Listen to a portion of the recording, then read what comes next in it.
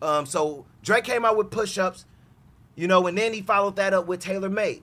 To me, these was two joints good joints. You know, I think he could have did without the Tailor Made freestyle. I didn't catch Tailor Made yet. I heard the push-up. Yeah. Drop and give me 50.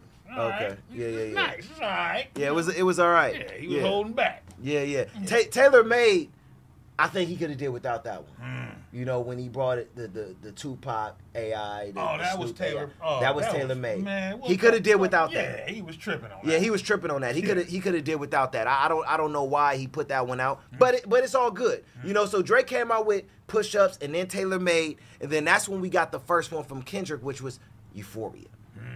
Now, when Euphoria came out, this is when I knew that okay, this is going to be something that's deep. This is going to be something that's big. This is going to be real. Right. This is not a game. Kendrick is definitely taking this serious. When we heard Euphoria, and also too, like I said, I want to know y'all thoughts when it came down to Drake coming in with push-ups, Tailor Made, and then that first transition with Kendrick putting out Euphoria. It was certain things that Kendrick set up in that showed us something when it come down to Drake that we've never heard of before. First and foremost, that's where we first heard of the pedophile stuff. Something that we're gonna go into a little bit today.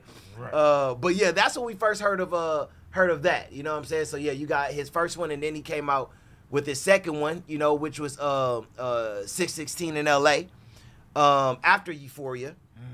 And 616 in LA, it was almost like a warning shot. Yeah. You know what I'm saying? It was like a warning shot. You know what I'm saying? It wasn't nothing. Let me give more of what that was when it came down to that. Let me see if I got that up in there. Let me see. It was a warning shot. Now there we go. Yeah. It was a warning shot. You know what I'm saying? It wasn't nothing crazy. It was just like hey, I got stuff on you, Drake. So don't go too far. Yeah.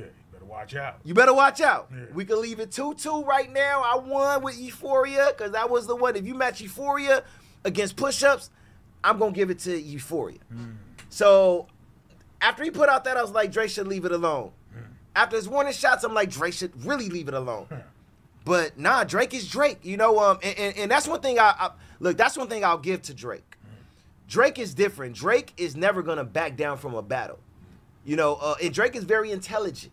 You know, so Drake know when and how to make a move, right?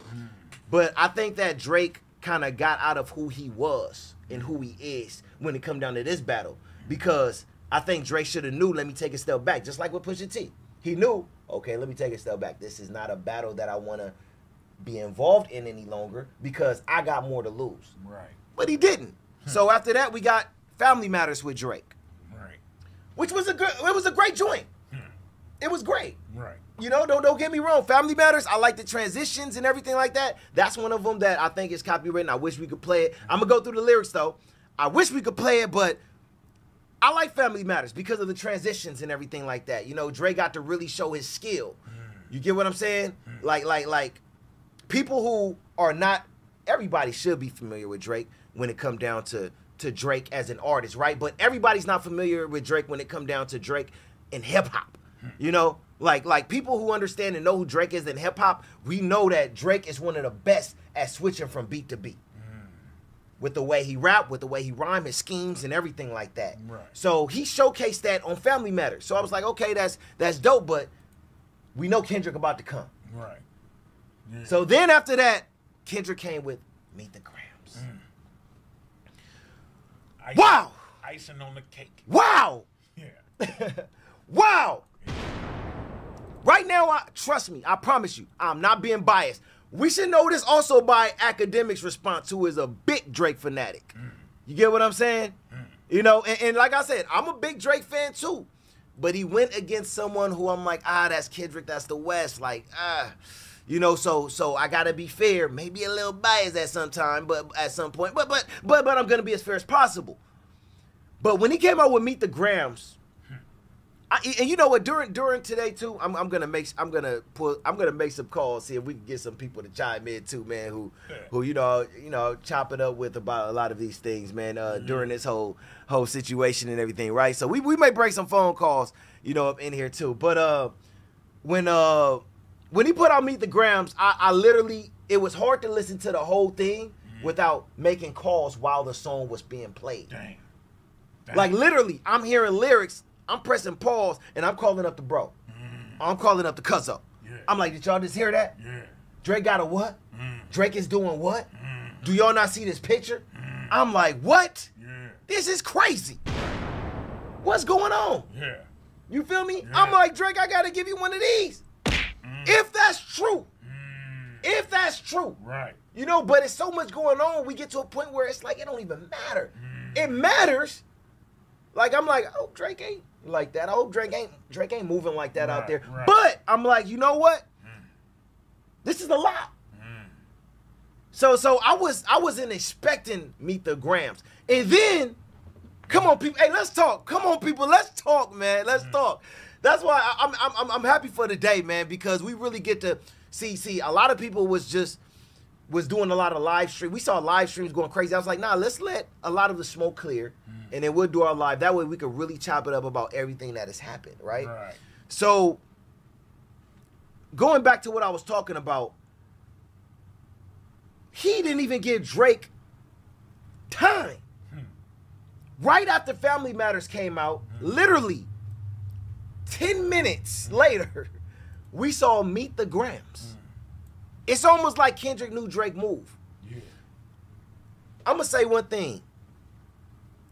Drake said he was planning stuff. Like we heard Drake was planning, you know, seeds. You know, planning that he may got a daughter, or he may be on certain drugs. You know, or he messed with younger women. Which it may be some evidence about that. I don't know, man. There may be some evidence when it comes down to that. Right. But we've been hearing about a little bit of that, right? But I would say this. I'm like, bro, why are you gonna plant stuff against yourself? Right. Why are you gonna plant? I'm like, Drake, I gotta give you a. Why are you gonna plant stuff against yourself? Yeah, I just thought about that. That don't make no damn sense. That don't make no damn sense. Right. I'm not finna plant evidence against myself, because once the song is out, once the battle is done, it's done. Right. And people who love battle rap, hip hop for what it is, don't care later about who made what up. We listening to the raps, we listening to the lyrical ability, we listening to the chess moves that were made. Right. We don't care about who planted what. So if you planted something against yourself, that's on you, Drake. That's on Drake. It is what it is, you know. Right. But Meet the Grams, I think, was that it was a chess move that Kendrick made that I was like, damn, I think this may be it for Drake. Yeah. You know what I'm saying? Final nail in the coffin. I thought it was the final nail in the coffin. But then Kendrick did something that was probably the most incredible move I've ever saw in a battle, and probably the best move I've ever saw in hip hop ever. What's that? Kendrick came out with Not Like Us. The double whammy on that ass. Kendrick came out with Not Like Us.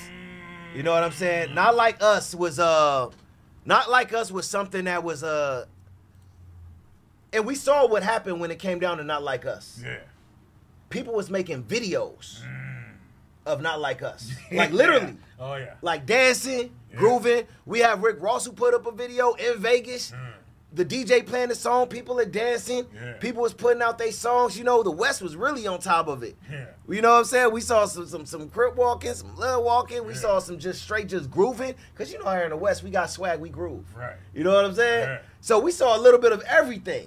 Party everywhere. Party everywhere. Right. This song is definitely going to chart. Straight up. Oh, yeah. It's going to definitely chart. I don't know how anybody else feel about it, but this song is definitely going to chart. Right. You know, so when this song came out to me, I was like, oh, it's over. I thought Meet the Grams was like that nail in the coffin, but nah, after this, it's over. It's a wrap. You know what I'm saying? It ain't no coming back from this. Step in the ring. my eye on the mission. At 11 years old, this right here was my vision. Make it to the top, catch everyone's attention. And haters they can hate as long as they listen to the words that I say as my tongue keep twisting. Heavyweight flow, you not in my division.